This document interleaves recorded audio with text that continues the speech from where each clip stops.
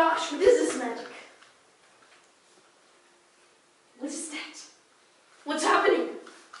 Oh! Hello and welcome to the Good Night Show. Our special guest today, Miss J.K. Rowling.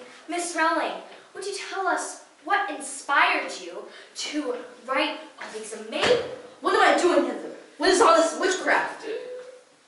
What is this man and how did he get here? Security, please get him out. Oh. Wait, it's...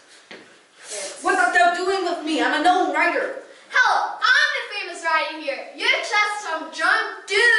Wait, it's Shakespeare. At least one person knows who I am. Look at this makeup that thou art wearing. It looks very much... So I am Shakespeare. I'm thy biggest fan. I love all thy playeth and wanteth an autograph. Quiet! It's a mistress! Receive that lady out of there. Wow. Quiet down. Shakespeare, please take a seat. Does this mean that I can sit down in my chair? What are you talking about? I don't quite get it. I think he's talking Old English. I think he wants to sit down. Swoons, thee wanteth to cometh to my house, and playeth some calleth of duty. What is this call of duty that they speaketh of? Just a game that people play. I see how it is. Can we please talk more about my famous books, Wizard and Witches? Does anybody here care about Harry Potter? Wizards? Burn that witch! Security, he called me a witch. Get him. Wait. Shakespeare, please sit down. Sure. As we were saying, Miss J.K. Rowling, what inspired you to write... Good morrow to you, sir, but I am still hither, and lest I am more important. Fine. Shakespeare, what inspired you to write all these wonderful masterpieces of yours?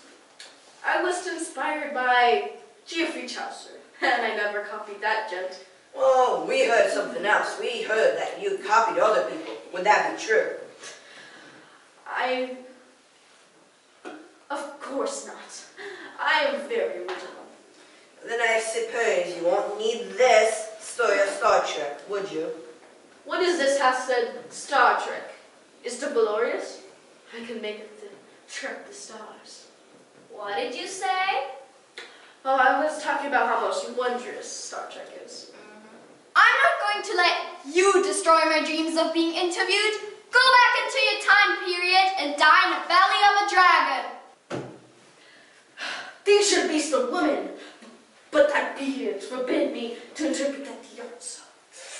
Your mom was so fat she had to go to SeaWorld to get baptized. I'm going back to my time where people respect me.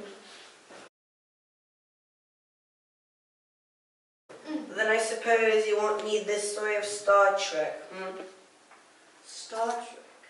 What is this one? Die in a belt of dragons. Go redo because Bell of Dragon.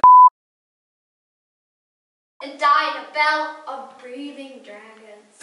No. Wait, my shoe!